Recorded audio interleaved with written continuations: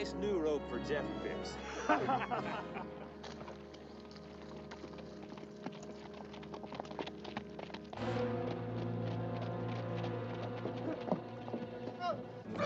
Please, you gotta believe me. I'm telling the truth. It was self-defense. Mary!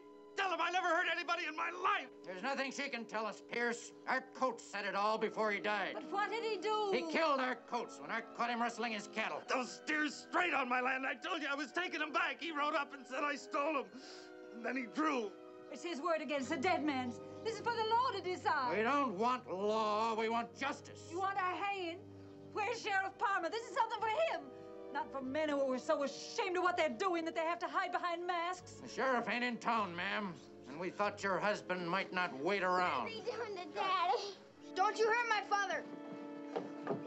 Come on, we haven't got all night. Oh, please! Mary! Assassins! Assassins!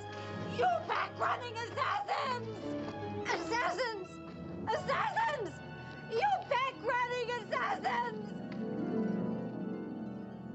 After they'd hung Jeff, there was nothing to hold the Pierce family to this place. Nor me either. I rode this way for the last time years ago.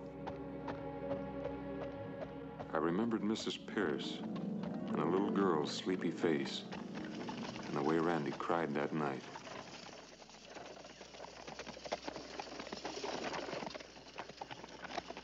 You remember your daddy, don't you, Cheyenne? Nope. Indians kill him? I reckon. But they raised you up so they let Ma have you. Leave Cheyenne alone.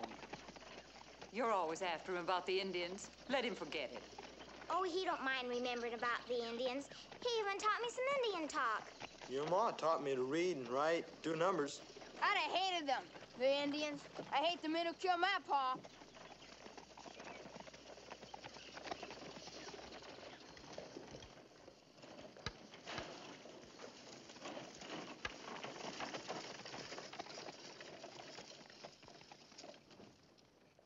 Randy, help Cheyenne with the bags.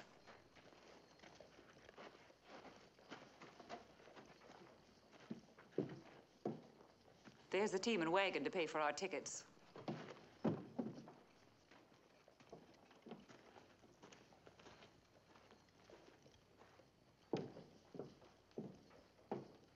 I see you're back, Sheriff. I was away in county business, Mrs. Pierce. Man has to earn his pay. How? By being conveniently out of town when my husband was dragged from his home and lynched?